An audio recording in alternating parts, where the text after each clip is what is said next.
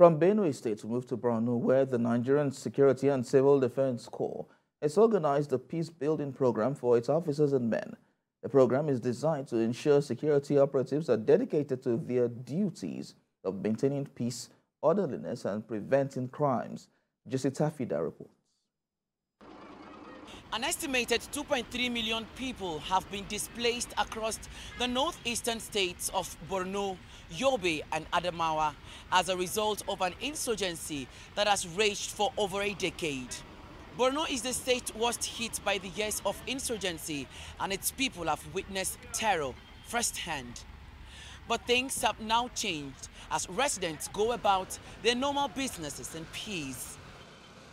Today, the NSCDC Borno Command organized a peace initiative lecture to its officers and men on how best to promote peaceful coexistence amongst citizens. We promote peace in the course of discharging our roles. Conflicts, by extension, have to do with racism, discrimination, and so on and so forth, antagonism. And as a result, we try to what?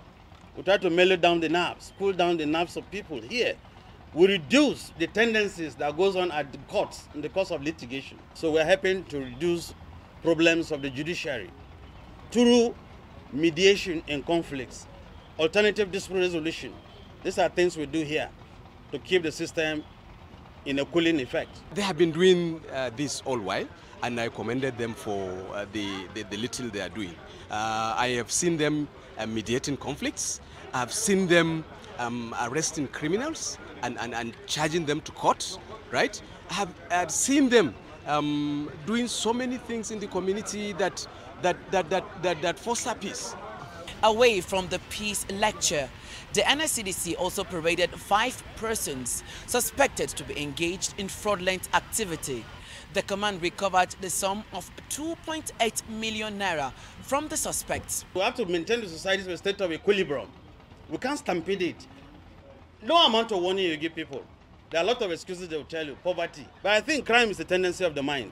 It flows from their psychology. We'll continue to do our best. We'll continue to educate them, conscientize them, even in the course of processing their cases. The Nigerian Security and Civil Defense Corps is calling on residents not to take laws into their hands and desist from acts that will distort the relative peace being enjoyed in the state.